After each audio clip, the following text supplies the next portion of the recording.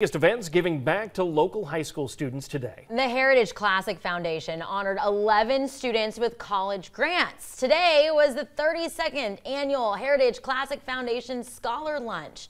It wasn't just a chance for these students from Beaufort and Jasper counties to share a meal. All 11 of them walked away with money for college. The grants range from $4,000 to $20,000.